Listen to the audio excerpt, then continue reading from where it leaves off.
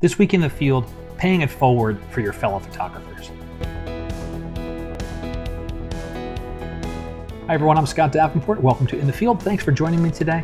Before I get into today's topic, I have a favor to ask. A free way that you can help support this show. Number one is subscribe. If you haven't subscribed already, I'd really appreciate it if you did. Those little blips on the subscribe count really let me know that you're getting value out of these videos, you're enjoying them, and that encourages me to come back and make new ones. Second is you're already a subscriber, thanks very much. Please share this with your local camera club or your favorite Facebook group or any group of your fellow photographers you think would enjoy this, and I'd really appreciate it.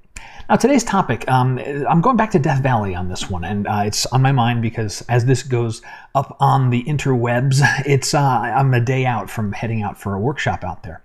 So back in December, I did some scouting like I always do for workshops. You go out and scout locations. And one of the places that I went to do scouting was Cottonball Basin. Now this place has been it's almost like a unicorn to me. It's been elusive. I have not ever encountered and found the really, engaging patterns in this area of Death Valley. And well, as it turns out, this visit was no different.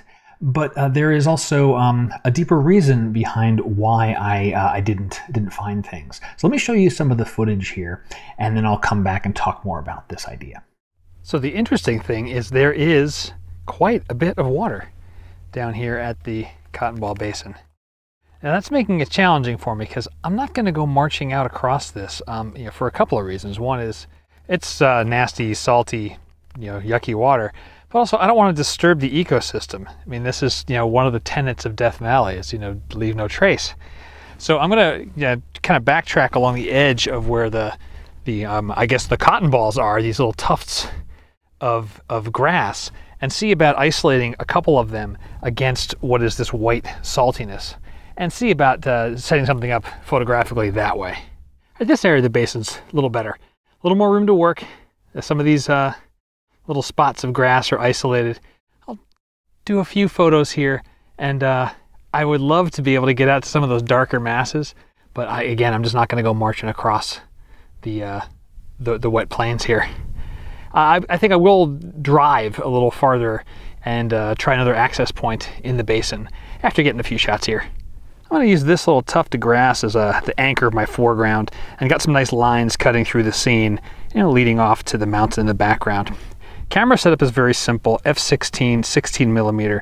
I'd show you the screen, but there's so much glare out here right now, you're just not gonna be able to see anything. But that's the main setup, and I'm getting everything in the frame from here up to about there.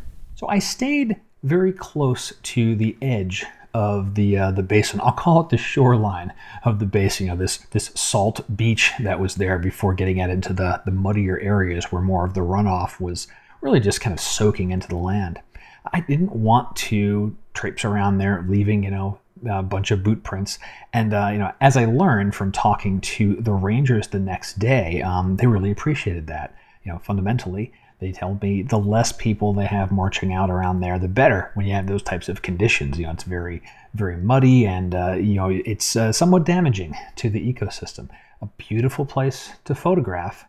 But they really said, do it in drier conditions when you're not going to be leaving these not permanent, but certainly longer lasting impressions on the landscape.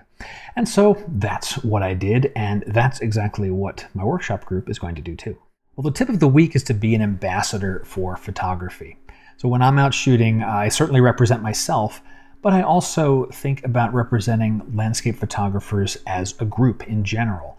I'm going to be respectful of the land. I'm going to obey any types of signs that are there, and just not cause grief for the next set of photographers. And so that's my encouragement to everyone is, be a good ambassador. You're paying it forward to the next set of photographers that are going to visit that location.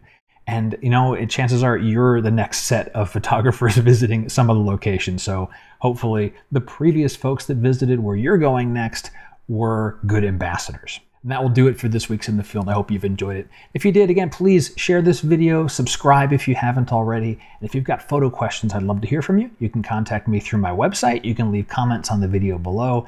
Any way to let me know you're getting value out of this would be appreciated. And until next time, my name's Scott Davenport, and happy shooting.